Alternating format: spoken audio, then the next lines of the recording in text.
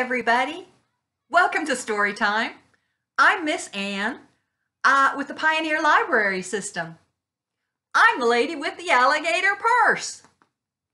Miss Lucy had a baby. She named him Tiny Tim. She put him in the bathtub to see if he could swim.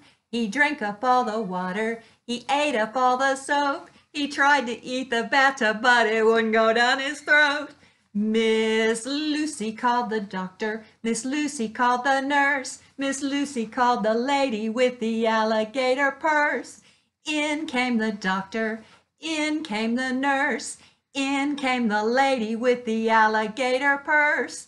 Measles, said the doctor. Chickenpox, said the nurse. Nonsense, said the lady with the alligator purse. Penicillin, said the doctor. Castor oil, said the nurse. A pizza, said the lady with the alligator purse. Ha! That was fun. Thanks for listening.